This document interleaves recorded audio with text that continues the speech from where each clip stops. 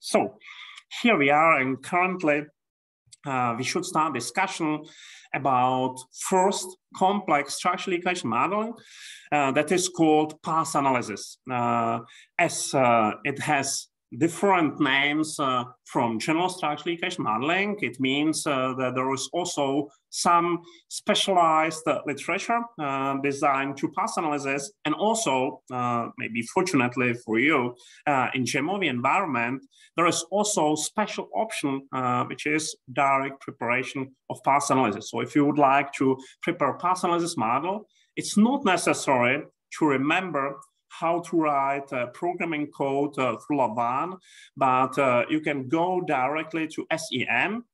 And here there is one special option which is called path analysis. So path analysis can be performed directly in Jamovi by clicking module, which is present here. Once again, this SEM is based on some additional package, which is called SEMLJ, which must be implemented into Jamovi. But as we implemented last time, so there was no need to implement once again. And here you can apply for path analysis. I would like also to mention that there is no such special module for JESP, so you are not able to find path analysis in JESP. In JESP, you can find slightly similar, but it's not the same option, which is designed for so-called mediation analysis. But currently, we are not discussing about mediation analysis, so that's why Jamovi is maybe better choice for us. So before we start to enter into Jamovi, I will add some theory and also some basic terms that are related to path analysis. First of all, I would like to say, and here we have some simple example of path analysis, that path analysis is nothing more than combination of more than one regression equation together. So we apply 2 or 3 more regressions together into one complex model. Here we have a very small example, and before we start to discuss about some key terms we will be using later, I would like to ask you if you can take this picture as an example, how many regression equations are here present in this picture for this model? And what are these regressions? What are dependence and independence for these regressions? So how many regression equations are here? 2? Okay, first one, dependent I expect is y1, and 2 independents, x1, x2, and second one, regression, y2 is dependent, and y1 and x1 is independent. Yeah, okay. So, and before we start to discuss further, I would like also to repeat basic fact that it is expected that if some variable is dependent, so it means at least one-headed arrow is going into this variable, you should assign, or the software will do it for you, random error. So that's why here we have random error, and random error, second one is here, as these 2 variables are explained, and this explanation is never complete, and that's why there is some unexplained variance which is hidden in this random error, or sometimes it is called residual. So that's only about these small e's that are related to these 2 dependent variables. And now we would go into slightly tricky step.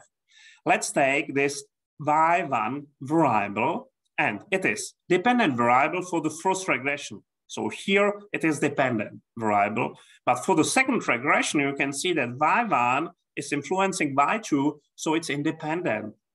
And now the question is how we could name this variable if it is in one regression dependent and in the second regression independent. So that's why we would slightly differentiate previous discussion about independence and dependence, and we will try to find some alternative names. So that's why we would, for today and for the rest of lectures, will not discuss about dependence and independence, and we will use alternative terms. So here it is, we will be discussing about so-called exogenous and endogenous variables. Later, we will also differentiate, but I expect it will be next lecture, between direct and indirect effects. And we know that random errors are always related to those variables for which we still are using definition of dependent variable. So before I will go to the rest, I will say that exogenous variable is the variable for which there is no explanation by the model. So here, for this simple picture, x1, x2 are two exogenous. They are not influenced by the model. There is no one-headed error going into these variables. So these are two exogenous variables. And I would like to say that maybe some more variables are exogenous in this model. Can you help me to find these? Which variables are also exogenous here?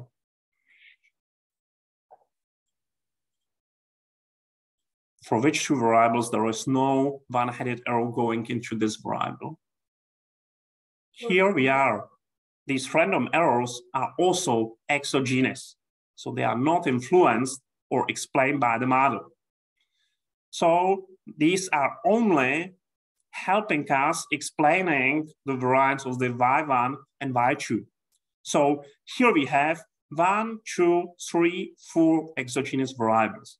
So predictors classically are exogenous in regression, and also random errors in nearly all structural equation models are exogenous. So that's it. And here we have also two endogenous variables. Endogenous means it is inside the model, somehow influenced by the model. So we will try to explain these variables. y1 and y2 are two endogenous variables.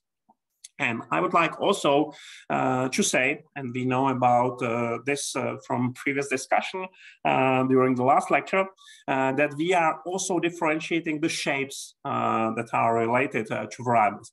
If I'm using squares or rectangles, so these variables are present in my data matrix.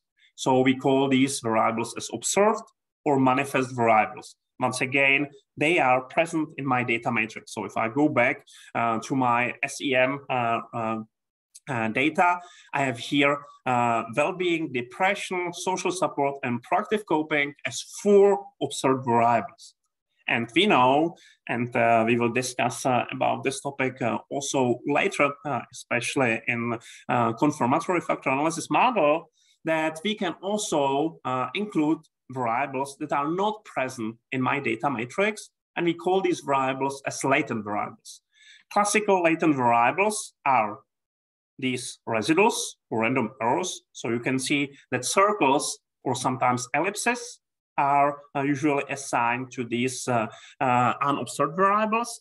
And for previous discussion about exploratory factor analysis, you also know that for factors, so it means some unobserved patterns behind the scene, we are also using these symbols. So it means circles or ellipses. So factors will be also classical unobserved or latent variables.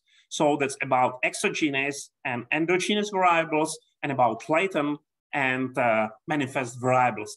Please do not mix these two typologies, as exogenous variable could be latent as well as observed, and opposite is also true. So these two typologies are not connected somehow.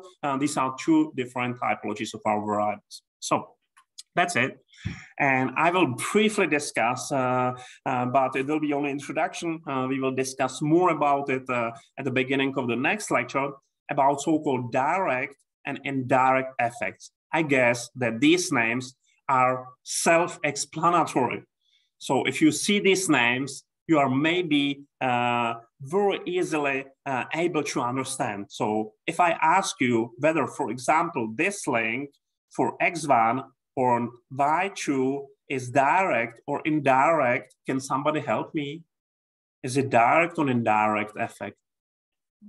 Direct. It is directly connecting x1 and y2. So that's some direct effect of x2 on y2. But if I would like to know what is the effect, for example, of X2 on Y2, there is no direct link here, as there is no expectation. There is some direct link, so it is something what is flowing from some theory behind, but you can see that X2 is influencing directly Y1, and Y1 is influencing directly Y2. And here we have indirect effect of X2 on Y2, which is mediated. That's why we usually call these models as mediation analysis, which is mediated by Y1. So that's indirect effect. And you can see, for example, that X1 is influencing directly Y2 according to this model, but also indirectly through mediation of Y1.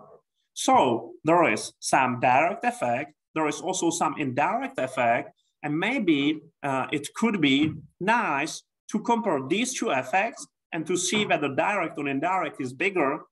And I will also add one more term we will be discussing later. If you take direct and indirect effect together, we call it as total effect. So three related terms: direct, indirect, and total effects we will be evaluating next time. So this is, I would say, slightly new step in comparison with previous discussion about regression models. As for regression model, all effects are direct, and it's not necessary to distinguish between exogenous and endogenous. We need only independent. So currently, for general structural equation modeling, or here precisely for path analysis, it is maybe slightly more difficult, but please take into account that these expressions, such as exogenous, endogenous, latent, manifest, direct, indirect effects, are classical terms for structural equation modeling. So here we are, and currently we have, I would say, knowledge enough to prepare some real models and to learn how to build a model in Jamovi environment, and of course, how to evaluate the model. So it means how to interpret results. So that's all. If you have some questions, feel free to ask me. And I would continue with some real life example, which will be once again based on my data file. And we will try to perform path analysis, or I would say we will redo path analysis, which was previously performed and also published in some article. So here we are, and I would take as a working example replication of the study, which was published by Vatsulíková and me in 2019. And here we have a full picture of our model.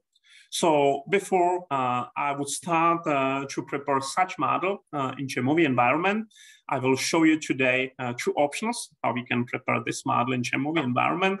One will be based on clicking, or I mean some user-friendly menu. Second one will be based on some typing of commands. We would go through this model, and we will try to find how many regressions are present here, how many exogenous and endogenous variables are present here, and then we will try to somehow implement this model once again by two different ways in Jamovi. So my first question is, how many regression equations are here present in this picture or in this model? 3? Okay, and what are, once again, old terminology, dependent variables, or currently we know these are endogenous variables for these three regressions. So regression number 1, PC is dependent and SS is independent. Okay, that's the first regression. Second one, WB and two predictors, SS and PC. And the last one, depression is based on WB only, at least directly. You know about this discussion about indirect effects, etc. Once again, we will postpone this discussion to the later steps. And that's about 3 regressions. So how many endogenous variables here we have? And what are these? Endogenous, once again, explained by the model. 3. Yeah, and this is PC, well-being, and depression. And if I say that I have more than one endogenous variable, once again, we won't be using for further lectures discussion about independent, as it is confusing here. So it means that if I have more endogenous variables, it means also that I will get, for example, more R-squares than only one. As in classical regression, you have only one endogenous or dependent variable, and that's why you have only one R-square. So it means one amount of explained variance of one endogenous or dependent variable. But here, if I have 1, 2, 3 endogenous, PC, WB, and DEP, that's why I would get also 3 R-squares. So it means 3 levels of explanation. So it means that maybe the best explained would be depression, second best would be explained well-being, and maybe very poor results I can find for the explanation for PC. That's my imagination. We will find 3 results, but it's necessary to know that for every endogenous variable in structural equation modeling, I am able to evaluate the level of the explanation, usually by R-square. Only I would like to say that in factor analysis models, and you know also about it from previous discussion about exploratory factor analysis, we are usually not discussing about R-square, but in factor analysis, we usually call these R-squares as communalities. So communality is the level of explained variance, or is R-square in classical regression style. These are only different names for the same step. And of course, I hope so, you know that we try to explain as much as possible by our model. So that would be my main goal. So that's about explanations. And I would like also to ask you how many exogenous variables we can find here, and what are these? So SS is the only one exogenous variable which is manifest, and we have 3 latent variables, these residual terms. So it means E1, E2, E3. Yeah, here it is. And I would like also to add one more property, which is related to this model or this picture. So I know it's quite small one, but you can see that for these lengths of random errors, and we will discuss about these properties later in detail, there is small number, which is number 1. So it is expected that these random errors are every time linked by unity or by 1 to these endogenous variables. So that's classical style of fixing links of random errors or residuals to individual endogenous variables.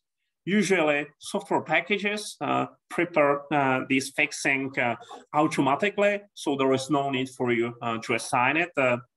And I would like also to say that this picture is based on a package which is called IBM SPSS AMOS, and I will show you capabilities of this IBM SPSS AMOS in some next lectures for you to see how it works in IBM SPSS AMOS to have bigger knowledge about structural equation modeling packages.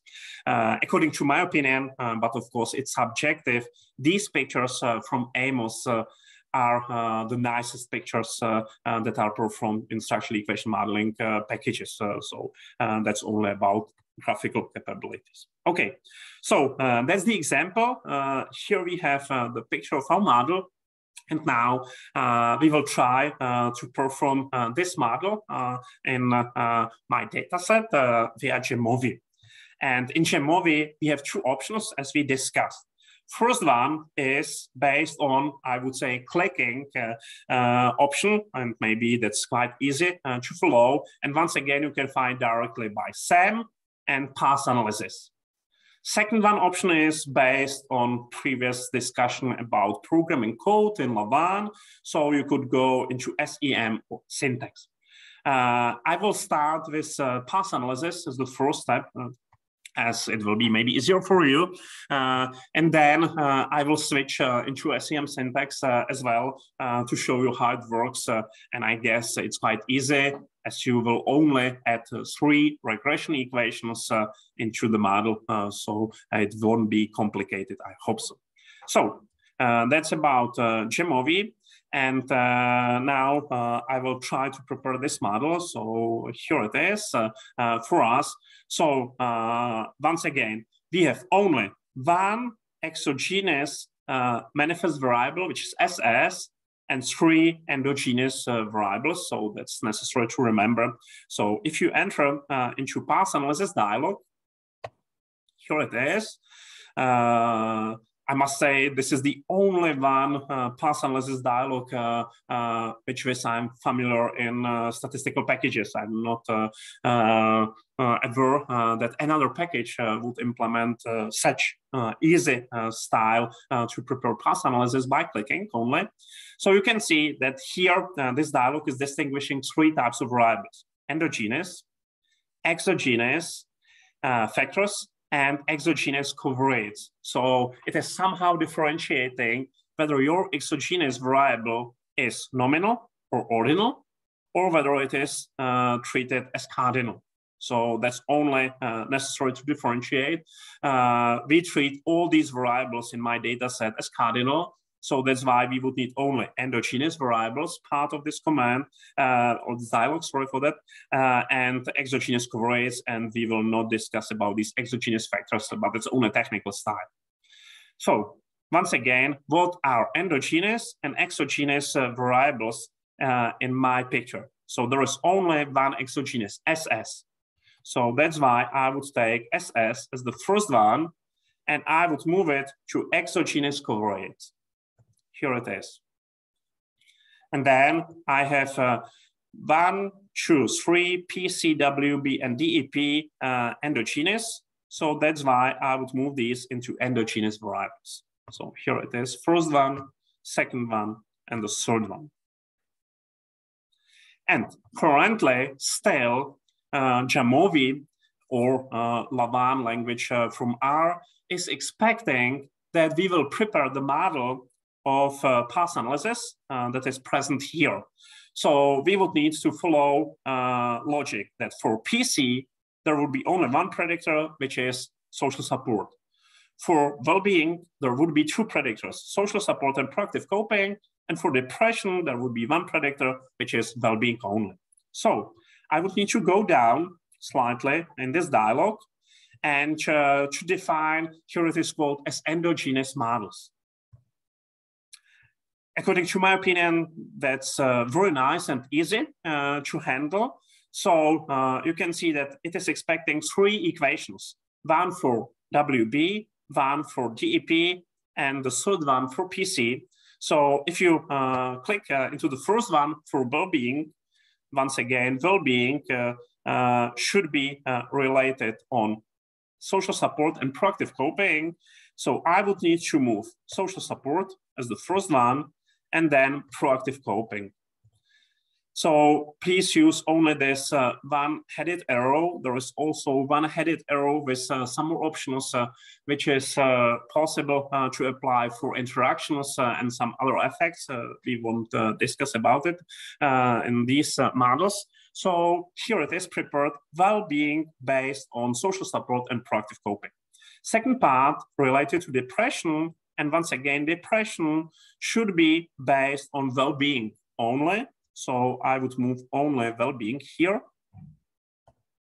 And the last one part of the model is that proactive coping should be explained by social support. So social support should be moved to the right for proactive coping. And currently, if everything is performed, so my model is fully designed here. So here we have a description of the model. So you can see WB tilde SS plus PC, DEP tilde WB, and PC tilde SS. So 3 regressions.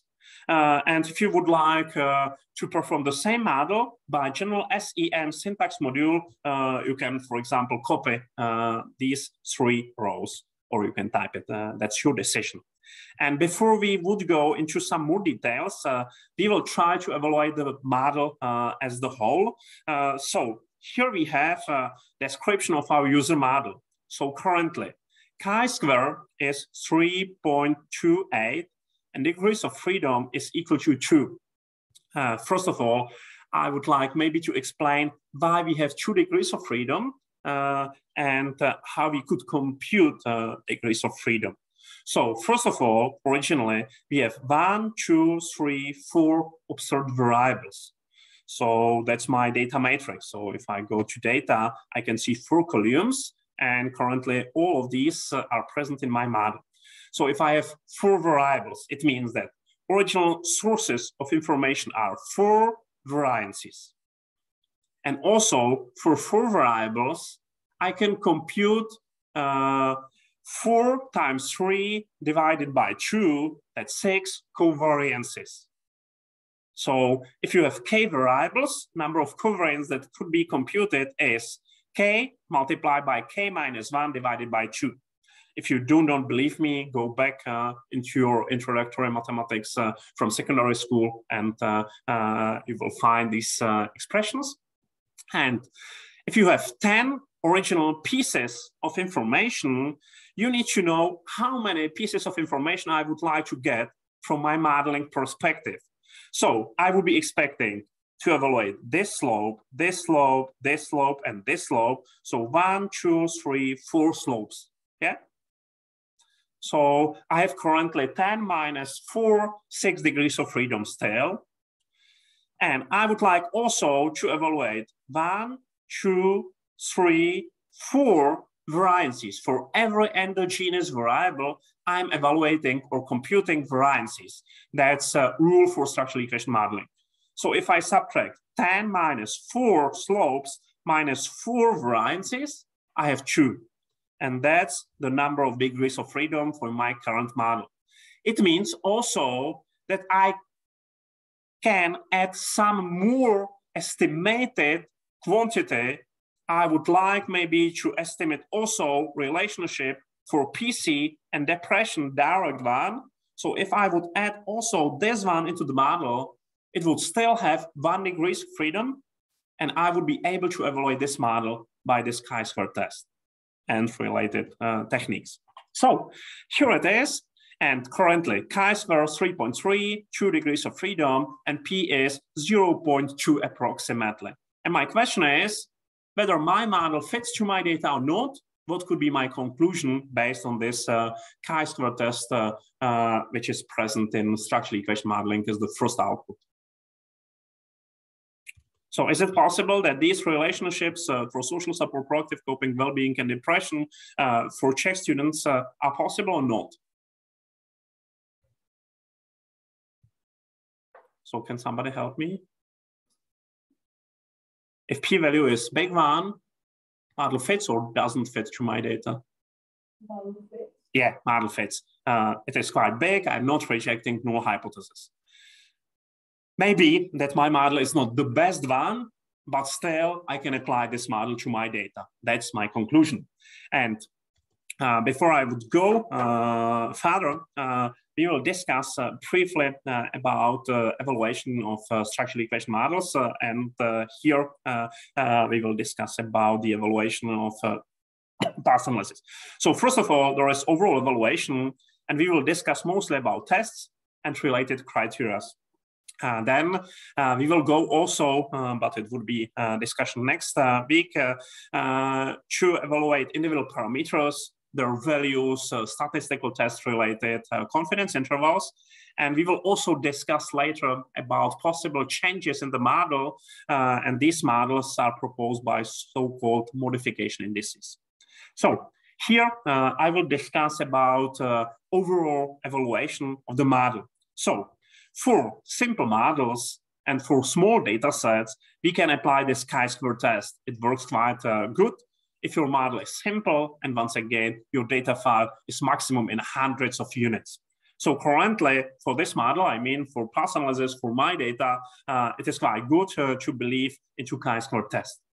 For slightly more complex models or bigger data sets, this chi-square test is nearly every time having small p-values. So it means rejecting our models in spite of the fact that models are quite good. So that's why we do not believe and we do not apply usually this chi-square test for some complex models and for bigger data sets. And that's why we would be using some alternative criteria. They have many, many different names, but I can differentiate at least two groups of these criteria. One of these I would call as criteria of quality. And for these, the bigger, the better form is usually applied. Usually values above 0.9 or 0.95 are quite good as cutoff criteria for the quality of the model.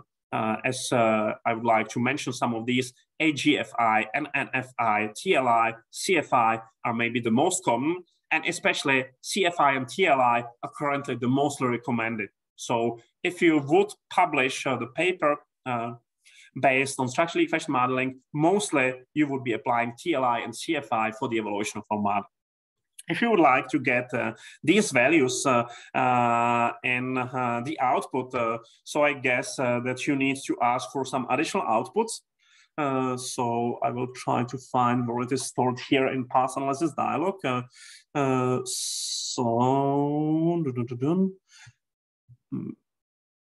It's not prepared here by default. No, it's not. So I'll try to find it. If you will be quicker, please let me know. NC's covariance not. Parameters options. So not included here. Maybe it's not included here in this path analysis dialog. Sorry for that. Here it is not. Factors coding, scaling.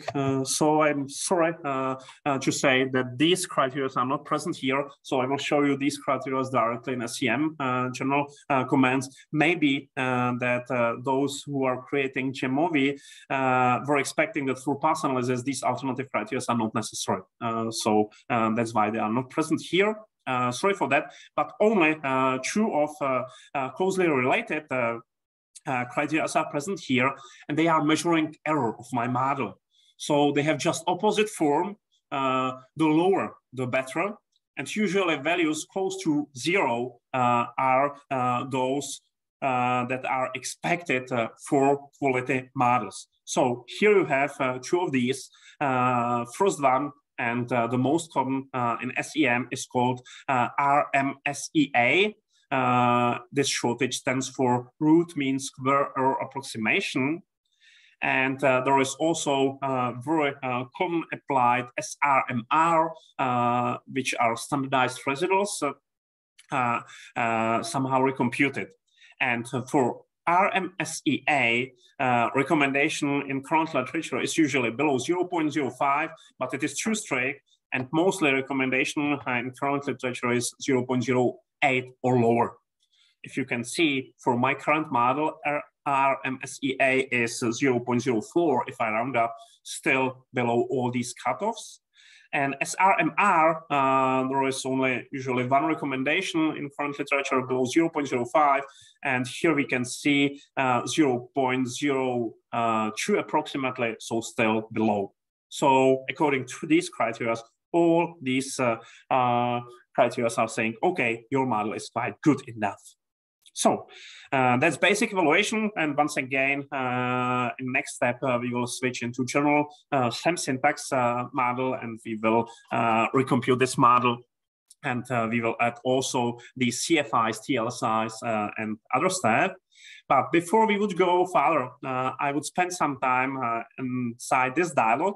And there is one more, and I would say very nice option, which is showing you the picture. So path diagram, if you enter into and ask for path diagram, so you should see in a few seconds picture for your model.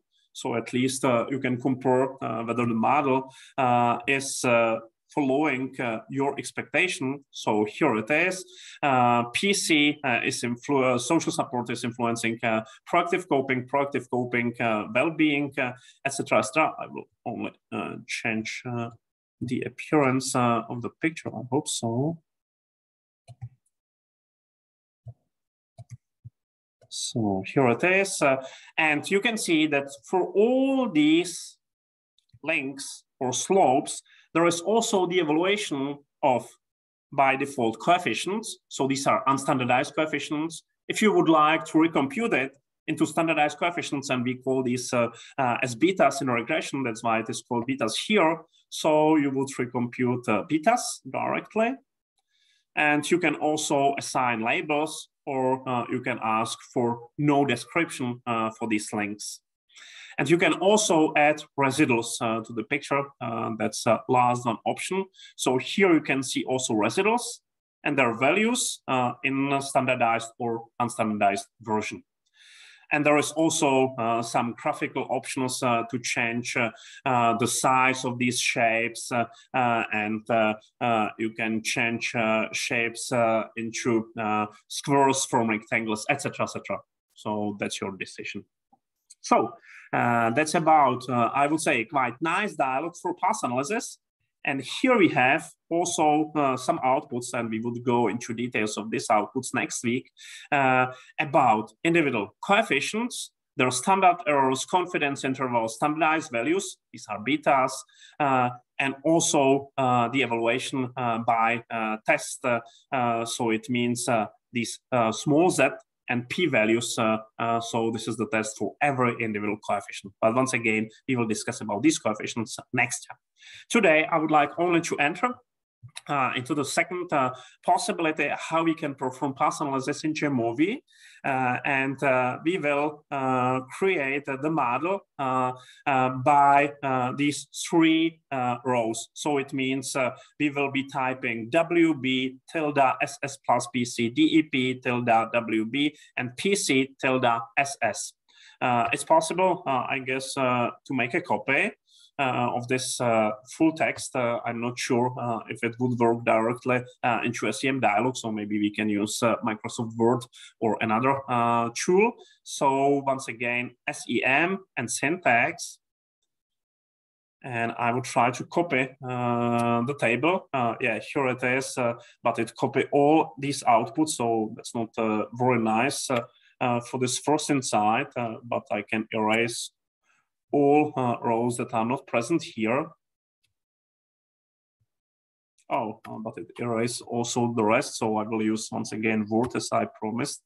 It will be much easier to find only 3 rows for the model itself. Yeah, here it is at the end. So this is the first equation, second equation,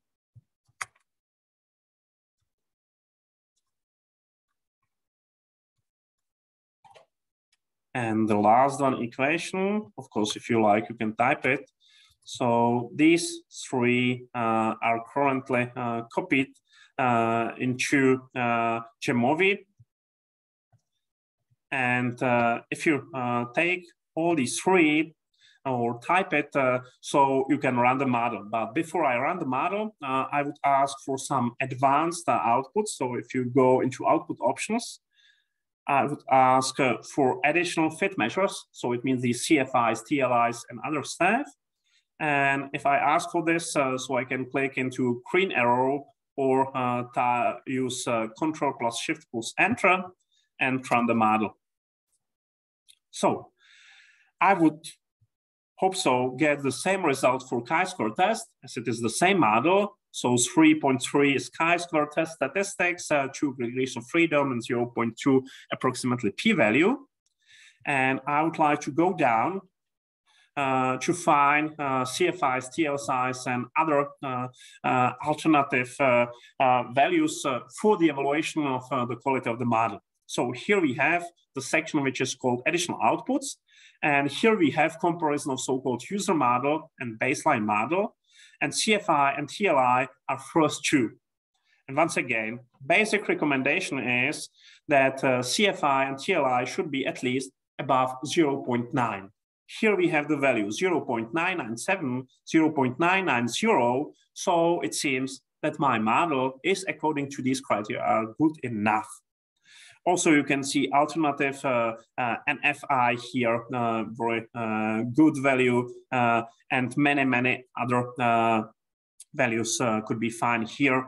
For example, there is no AGFI here, but only GFI in the next table called other fit indices. So here we have these alternatives. And once again, for more complex model and bigger data sets, there is no choich. So it means we usually do not apply chi-square test, but instead of this, we apply these alternative fit indices, mostly CFI, TLI, and also indices for measurement error or error of the model, RMSEA or SRMR, which are present here in the table called fit indices. So that's, I would say, first introduction into path analysis for today.